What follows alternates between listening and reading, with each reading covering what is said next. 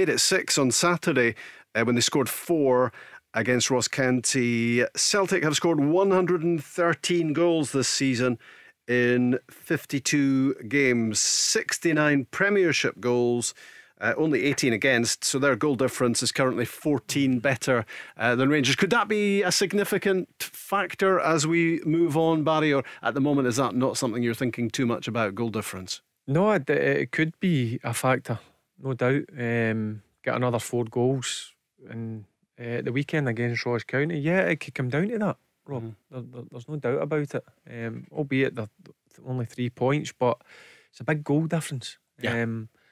I would rather be in Celtic shoes at this moment in time with the plus 14. So I mean, I've been involved in a couple of titles where it's 1 goal in 2003, wasn't it? Yeah, it's come down to that. So there's every possibility it could come down to goals for this season. That was an impressive win for Celtic, wasn't it? Because Ross County are nobody's fools at the moment. They've been in great form. And I guess some people were wondering whether that might be awkward for Celtic on Saturday. It certainly wasn't. Yeah, it had the potential to be, because Malky Mackay, as we all know, Ross County have been doing well. They're really organised. I mean, it was always going to be a big ask for the Highland side to go to Celtic Park and do something.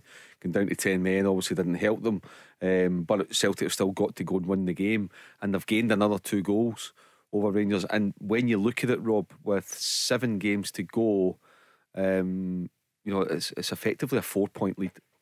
Celtic have got, which in that case really does back up Barry's point about Rangers having to win every game. You know, yes, it's 3 points on paper, but 13-14 goals, you know, you can't see Celtic not having a better goal difference than Rangers come the end of the season. So therefore, that at this moment in time, that's definitely worth an extra point.